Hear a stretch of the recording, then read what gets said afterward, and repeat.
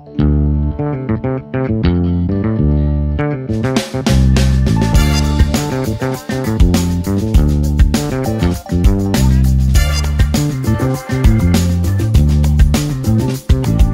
a picture that is everywhere. It's on the front page of the New York Times.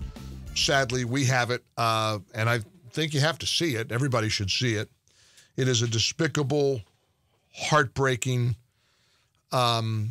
grim reminder of the fatal journey that so many people take trying to get across our border illegally. And President Trump, for years, has been warning Americans and the world about the fatal, dangerous crisis at the border. And this picture is so awful. It shows a young father face down in the water. He's got his little, I think, 13-month-old toddler. And I want to warn you, if you're by a computer, we have the picture posted at Mike right now on the stream. It's terrible. It's an awful picture. The little baby girl is tucked under the dead man's shirt. They are both dead. They drowned trying to make the perilous journey across the Rio Grande. It is heartbreaking. It's horrifying, okay? And it is confirmation that what President Trump has been saying for years is real. It's the vindication of a man who is so despised that not only do they not give him credit for warning the world this whole time about this crisis, now they're blaming him for these deaths and the crisis at the border. Somehow it's his fault.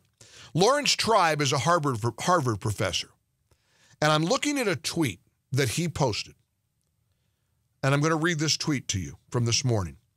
He wrote, and he put the picture that, again, we have, and I'm sorry that it's up there. If you, it's graphic, it's difficult to see. It's on, again, it's everywhere. So we made a decision here at Team Gallagher to put it up at MikeOnline.com. If you click the Watch Mike on TV button, or if you go to townhall.com, you hit Town Hall TV, you'll see this awful picture. Here's what Lawrence Tribe, this leftist Harvard professor, tweeted about it this morning. He wrote, "Mr. Trump, I can't look at this picture and call you Mr. President. This is on you. May it be seared into your pathetic memory until your dying day." Can you wrap your brain around that kind of rage-filled hatred for one man, that you would blame him for precisely what he's been warning us about for 3 years? When he came down the elevator, he talked about this horrific problem we have, this crisis, this ghastly scenario. And Democrats are stopping this president and blocking every effort to try to secure our border as this crisis continues to grow and build. Do you remember just a few months ago, they were denying that there was any crisis? If you watched cable news last night across the board, Fox News, CNN, MSNBC, everyone's acknowledging there's a crisis now. You see this picture of this horrifying sight of this dead man and his little beautiful baby girl tucked under his T-shirt. He's trying to protect her as they're drowning. And he's got apparently her under his T-shirt, this poor little angel dying this horrible death, along with her father, who made the decision to come across the border, across the Rio Grande. Incidentally, and I'm not trying to be callous here because this breaks, I'm a dad, I'm a father. This hurts me, my heart, hurts my soul to see this picture. But this is not new. You think these are the only two people that have died trying to cross the border? This is what the president has been warning us about for 3 years. Now people like Lawrence Tribe want to blame him for it? They said there wasn't even a crisis. Do you remember? Can I take you back just a few months ago? Don Lemon, part of the CNN hate mob, and it is a mob over at CNN every single night. Let's listen to what Don Lemon, one of their primetime anchors, one of the main faces of CNN, said just a few months ago about what we saw last night and this terrible picture and this horrible news with the border guy quitting, and they don't have enough toothpaste and soap, and their kids are sleeping on cement floors. There's so many of them, they can't keep up with them. They're doing everything they can. What are you supposed to do other than not have a border? Just come on in. Come on in, we won't have any restrictions whatsoever. That, of course, is what the left wants. They don't believe in the country. They don't believe in sovereignty. They don't believe in border security.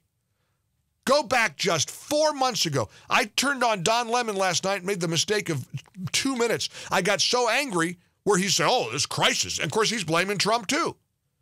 Everybody's blaming Trump on the left and the Trump haters for this so-called crisis. And yet just a few months ago, when President Trump said there's a crisis, here's what the Don Lemons of the world said in reply. Here's a really, really disgraceful thing, okay? You listening? All of this whole mess is manufactured. It's a manufactured crisis.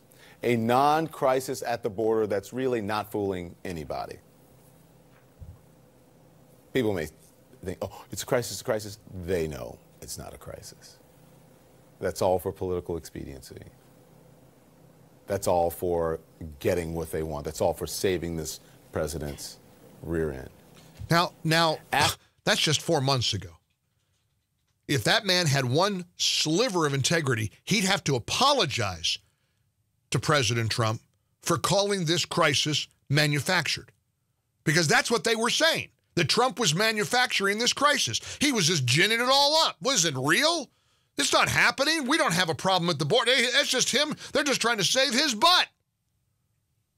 Now they're singing a different tune. Well, you know what that tune ought to include? We're sorry, President Trump. You were right. You were correct. Every American ought to be disgusted by this, well, what's happening at our border. Every American ought to be infuriated. Every American ought to be angry. But every American should be grateful for a commander-in-chief who has been right about this border situation all along.